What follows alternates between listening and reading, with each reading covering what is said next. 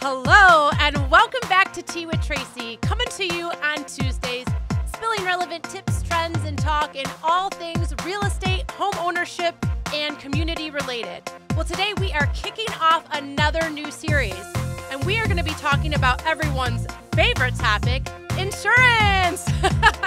So joining me today is insurance expert Sana Baig with Goosehead Insurance. And welcome to the program, Sana. Thank you, Tracy. Thank you for having me. Thank you. It's so nice to have you here. And you are a mortgage broker. So, right, you're a insurance broker, mortgage broker. Yep. Oh, my head. Where We're is all it? in the same world. It's a late afternoon, but yes, it's for the same thing. But you do not just homeowners insurance, right? You do auto, you do flood insurance, give us the whole scoop on everything that you cover. Yeah, so I do home, auto, umbrella, flood. I do commercial as well, RVs, motorcycles, so you name it. So any need that you might have insurance related, except for medical, yes, then you're the person to contact if you don't have somebody already, right? There you go. All right. And you said, so Goosehead, you guys are a nationwide company. So if someone has a relative or making a move outside of the state of Michigan, they can contact you and you can either help them or work with one of your partners in another part of the country as well, right? Yep. So I have partner agents in all states. And right now I'm working with a client in Missouri and Florida. Okay. So yeah, we do insurance all over the nation and happy to help anywhere. That's fantastic. And we're happy to have you here today and share your expertise. Like I said, we're kicking off a new series. So we actually have a 4-week series. We're going to be talking homeowners insurance, some optional policies, investment properties. We're going to cover insurance and talk to you a little bit about what the insurance looks like for investment properties. And then we're also going to talk about for auto insurance. We're not going to go in too much detail on auto because we try to stick to things a little bit closer to, home and investment related. But there were some changes with the auto policies a few years ago, and we just want to make sure that everybody has that information so that you can make sure that you are covered. So there you go. So today we're going to talk homeowners insurance. And I think you were going to tell us there's really 3 key coverages, right, for homeowners insurance. So what are those key coverages? Yeah, so the 3 key coverages, one is the dwelling coverage. So essentially the dwelling coverage is coverage for the actual building, right? Okay. The actual home. Physical structure. Yep, exactly. Okay. And so, you have a set amount for each home that's built up with what's called a replacement cost estimator. So that takes into account like the square footage of the home, you know, if you have upgrades in the home, if your basement's finished, all of those elements go into coming up with the number you would have, the maximum amount you would have to replace the home.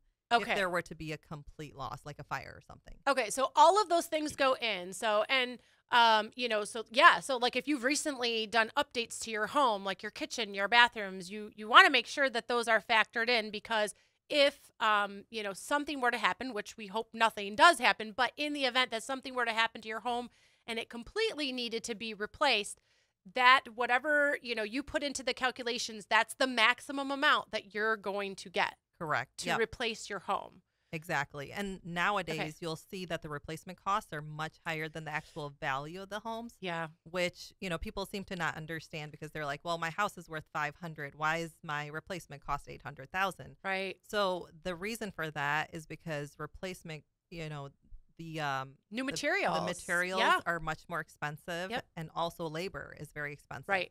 So, well, yeah, it's really like if somebody, when they're home shopping, right, and they're comparing an existing home to a new construction is always more expensive than an existing home, always. And it is because you're paying present value for those materials and, like you said, the labor. And especially now, what we've seen in the last few years, those costs have really increased. So that's even, new homes, you're going to pay significantly more. And that's basically what you're doing. If you lose your home, you're basically, you are building a new home. Right, exactly. So you have to make that apples to apples comparison. Yep, and you want to make sure you have the accurate amount of coverage for that. Right, because if you don't, then you're just not going to get replaced what you had before. Yeah, they could stop off at the roof and then you don't have a roof. Yeah. So You want a roof, especially in Michigan. Yep, so exactly. So okay, so that's the first of three is the dwelling, and that's like your actual structure and then the replacement cost. Which again, like, if you have something like you talk about the roof, right? Like we had some storms several years ago, and a lot of people had damage and issues to their roofs where they could get the roof replaced. Right. So what is that considered? Because that's all factored into that dwelling piece as well. Correct. So Okay. that would be a partial loss essentially, right? Okay. So they would come in, take a look at the loss, and so whatever the replacement cost would be for that. Okay. And again, you do have to make sure that your roof replacement is actually at replacement cost, because that can be at a different level as well, where it's depreciated coverage. So you want to make sure Okay. your roof is protected at replacement cost as well. Yeah. But yeah, that basically would be considered. Let's say the roof costs $20,000 to replace. That's part of the dwelling coverage, and so it would be covered. With as part of that. Okay. All right. So good to know. So if you have any question as to what your coverage is, this might be the time to check in on that, Yeah, right? for sure. So what is the next item? What's another key coverage that we should know about? So the next one is personal property. Okay. That's essentially everything that you own, right? Like if you your take your stuff. home and flip it upside down, everything that falls out is your personal property. Yeah. And so you want to make sure you have enough coverage. A lot of insurance companies on a home will just do a percentage of the based on the dwelling, right? Okay. So it'll normally be 50% of the dwelling coverage. Okay. Okay. So you want to make sure, looking at all the things that you own, that's enough coverage for you. Yeah. So that's a big thing. And I think most people would be very surprised how quickly, it adds up. So I would assume, I mean, you're the expert in this area, but I would assume most people don't have enough coverage when it comes to personal property because you just don't realize how quickly the things add up. But yeah, I love your analogy of like flipping your house upside down. So everything shakes and out. everything shakes out. So does that also include, now what about appliances? Is that part of the dwelling or is that personal property? So that would be part of personal property. Okay. It's because it's not attached to the home itself. So, Okay. It's going to fall out when we flip it.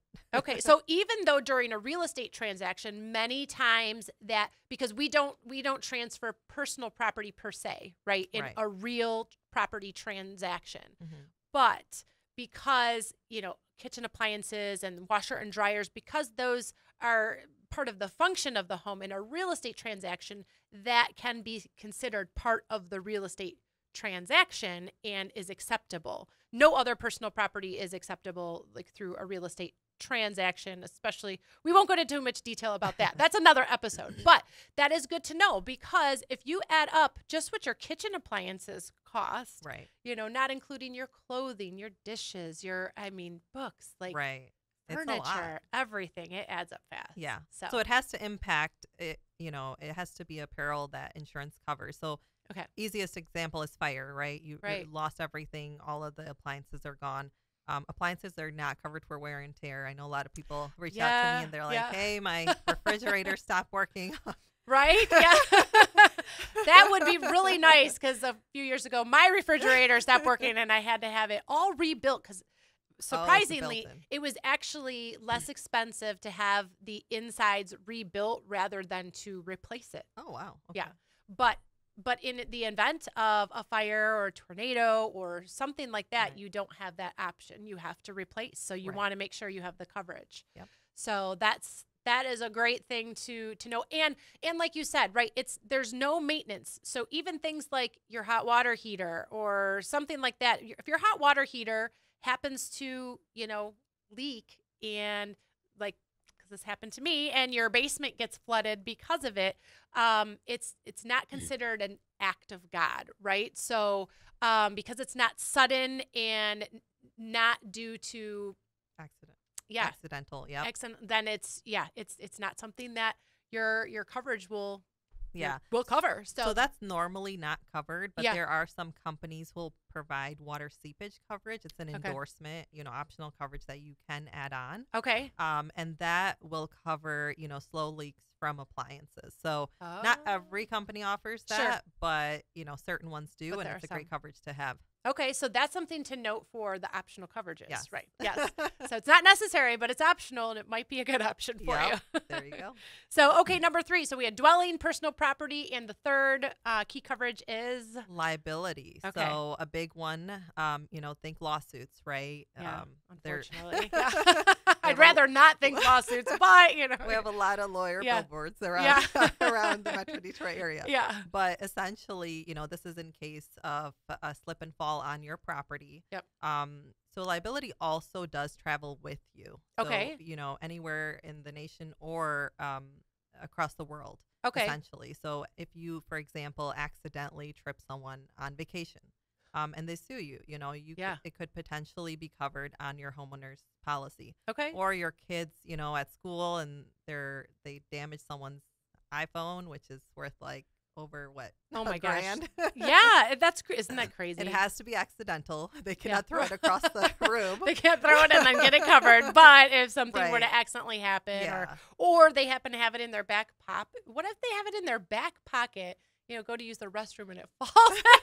that could be up for debate. Maybe I won't put you on the spot with answering that question, but Well, it's all about lawsuits, right? So Yeah. essentially, another individual has to sue you or a family member within the household. oh, okay, And that's where okay. liability will come in. Okay, Yep. so just when there's a lawsuit involved, which hopefully something doesn't get to that point, but it is a Yep. good thing to keep in mind because when you're selling your home, especially during the winter, I always tell my sellers you need to make sure if you're going to have a showing that your walkway, your driveway, that those things are clear and salted because while yes, your home is on the market. Those people are coming to your home and your property, and you are liable. You have to make it safe for them to come and enter. Right. So that's something you want to make sure.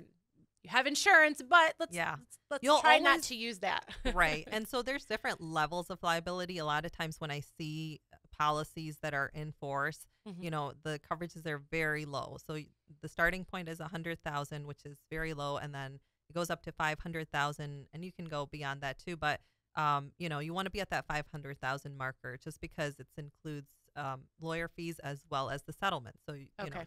that gets eaten up very quickly when you have a lawsuit. Yes. Yes. All right. So those are the three key coverages: the dwelling, personal property, and liability. Now, there's a couple of optional coverages. What are those? So a couple of optional coverages that I always recommend. One is water backup.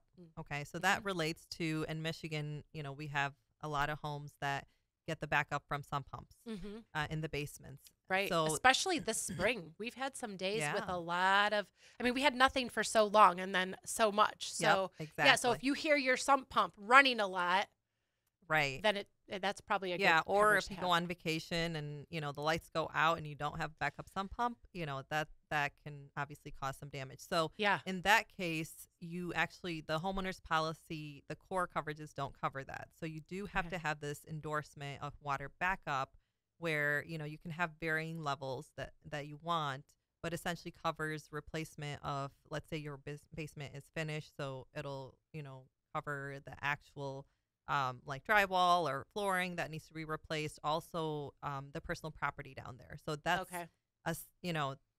part of this coverage is the personal property that is in your basement, essentially. So, if you yeah. have furniture or anything down there, that would be covered under this coverage and not your personal property coverage. Okay. So, yeah, there's a lot of people that have finished basements and, it's kind of like a hangout for many kids and teens and or even adults, you have your Yeah. workout rooms and things. So, yeah, that's definitely something that you want to Yeah. make sure is covered in the event that, like you said, the power goes out, you're on vacation, or middle of the night even, your sump pump stops working and you don't even realize it. Yeah, I've So- had this happen to me twice already. So. Oh, I'm sorry. So It's no fun. I know I've had water in my basement as well. It's not fun. Yep. And also it covers, so, people who don't have basements, they'll always say, well, I don't need it because I don't have a basement. Yeah. But this coverage is also for drain backup. So Okay. let's say like the sewer backs up into or toilet clogs and backs up into the home. That's protection for that as well. Oh, okay. Not That's good part to know. of the regular homeowner's insurance. Okay. So is it not part of your regular homeowner's insurance just because it's just not part of it, but because you have this water backup policy or addition to your policy, then it is covered. Correct. Yep. Okay. You would have to have this optional coverage as part of your policy in order to be covered. In order for it to be covered. Okay, so the personal property in your finished basement is only covered under this optional coverage if it's water related.